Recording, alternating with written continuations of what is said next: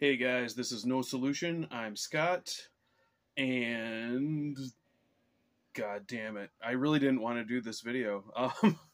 This is the decades thread that's been going around where you have to pick one album from each decade, and then that's the only album you can listen to from that decade forever. I don't know why, but I get lost in these thought experiments, and it starts like stressing me out, and I don't even want to think about it anymore. But watching some other people's videos, particularly Gary at Physical Format Rock and Roll, he just kind of rattled some off, and there's my list, and he's right. Who cares? It's all imaginary, and we could make a list like this, and it could change tomorrow. So I was nominated twice by Steve at All the World's a Stage and by Garage Geek. So since I was nominated twice, I'm kind of going to do two timelines on this one.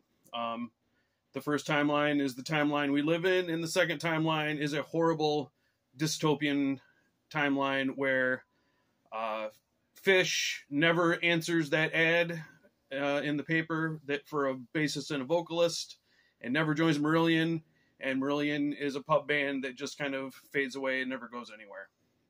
So I thought that's the Garage Geek one, because Garage Geek is more into comic books and alternate timelines and things like that. So I'm going to cheat right off the bat, and I know Garage Geek would appreciate that because he loves to cheat in these contests. So we will start off with the 60s. So one pick for the 60s because there's no Marillion anyway. Kind of a chalk pick. The Beatles' self-titled, aka the White Album.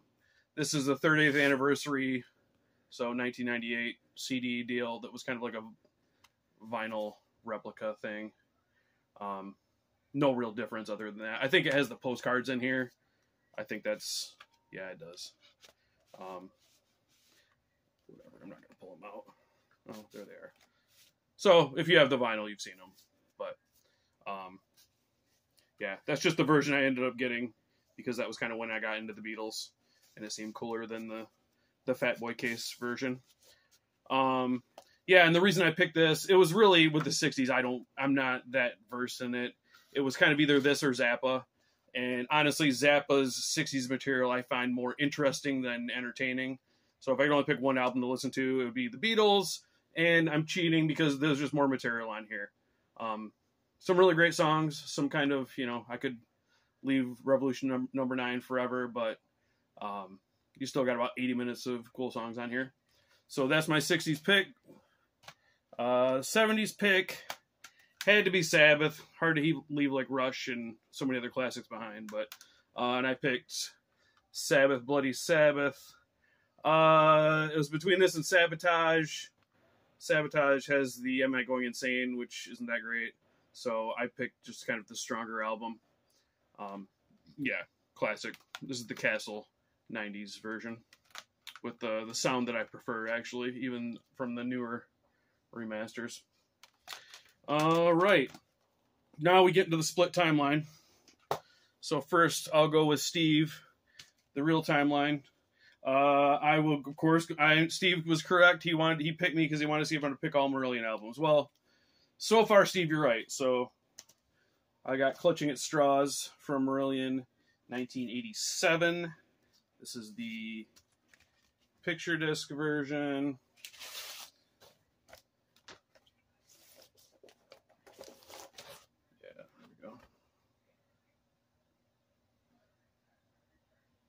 And the back.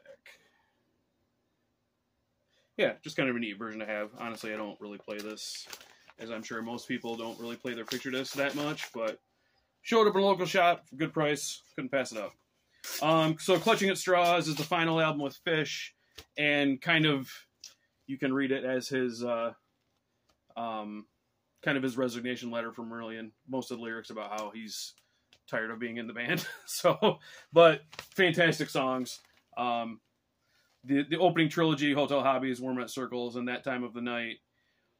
Just such a fantastic opener for the album. They still, even with the current incarnation of the band, they still play that on occasion. Yeah, just an awesome album. Front to back.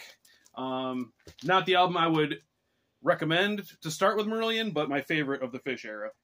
Okay, and then in the world where Marillion does not exist, I went with Operation Mindcrime from Queensryche.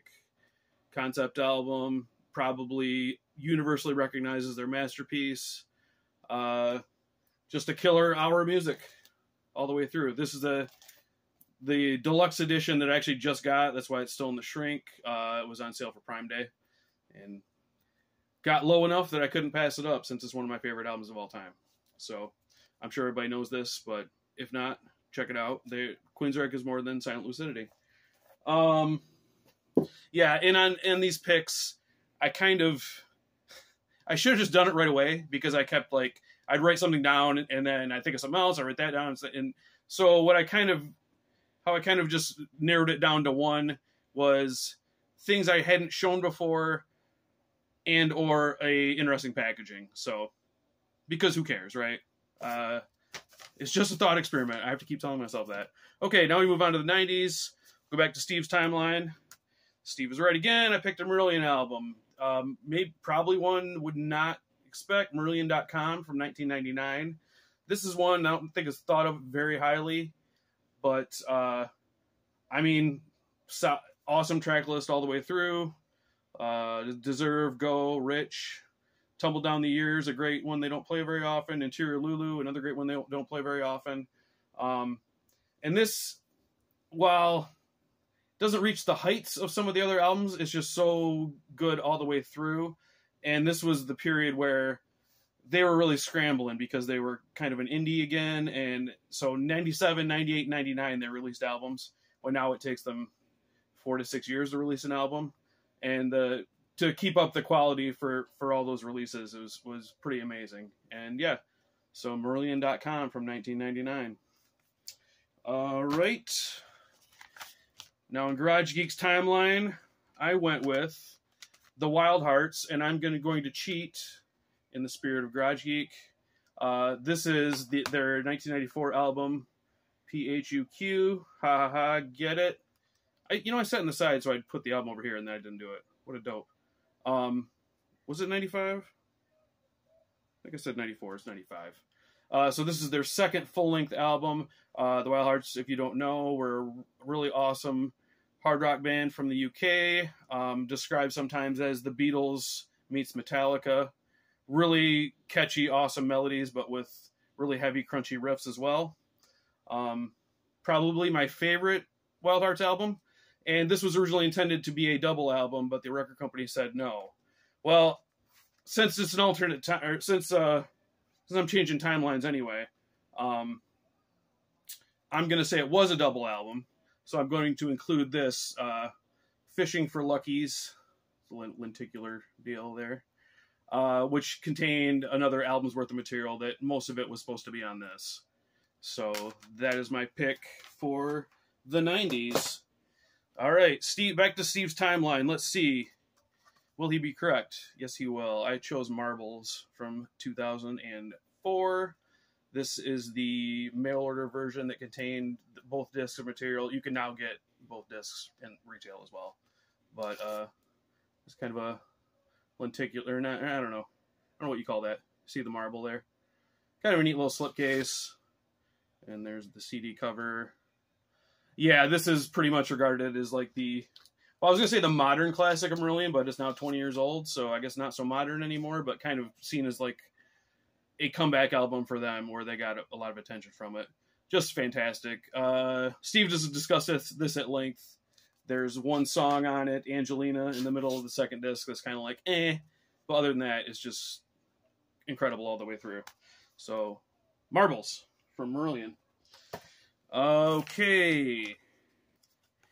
And my alternate reality pick is In Absentia from Porcupine Tree, 2003, I believe. This is the fancy box set version. Incredible album. I like pretty much every Porcupine Tree album except for the brand new one. But this is one that kind of condensed. If I wanted to say to someone, this is what Porcupine Tree sounds like, I would play them this album. Progressive rock, hard rock, just an amazing album. I would guess a lot of you have heard of it. You've heard Steve talk about it a lot, but Yeah, so this version has like B-sides and demos and a DVD and a big book and whatnot, big write-ups. Not really doing a great job showing it, so sorry about that. Yeah. You get the idea. If you like this album, I would say if you can find this for a good price, it's worth it. I don't know if it's worth $100, whatever it's going for, but I found a deal on it. Right. Now we're in the 2010s. Will Steve's streak continue? Yes. I chose Fear, the Marillion album from 2016. This is the fancy mail order signed version with my name in it and all that nonsense.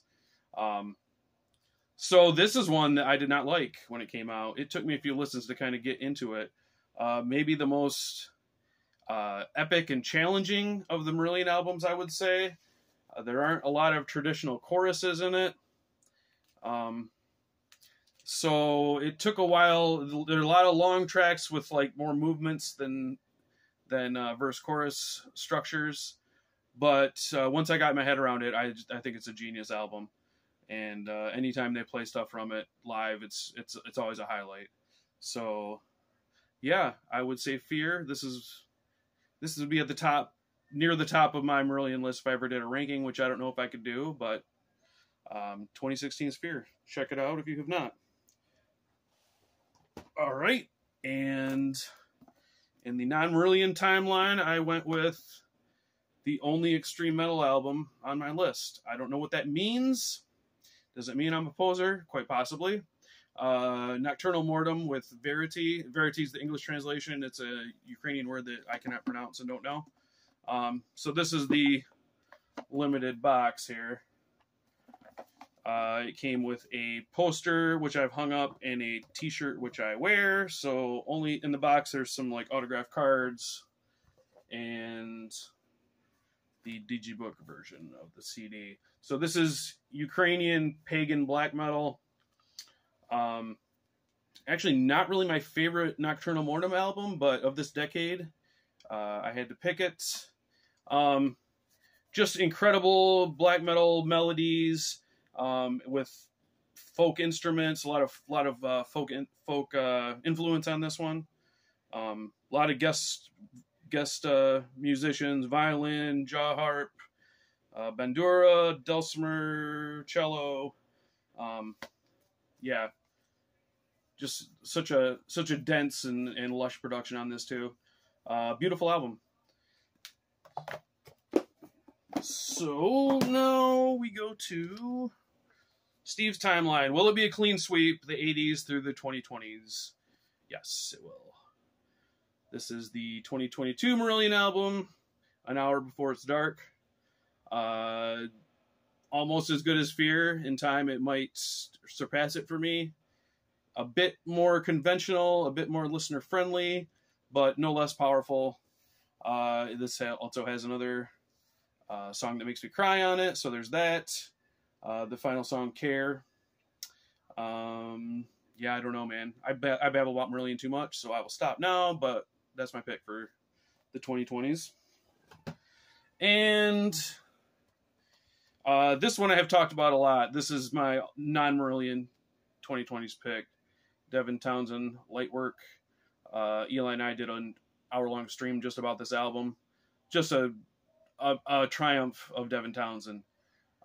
You never know what he's going to do next, and this one was simultaneously poppier than I expected, but also with some curveballs thrown in there. And yeah, just a beautiful listen. And it also comes with a bonus disc called Nightwork, of songs that did not fit the concept.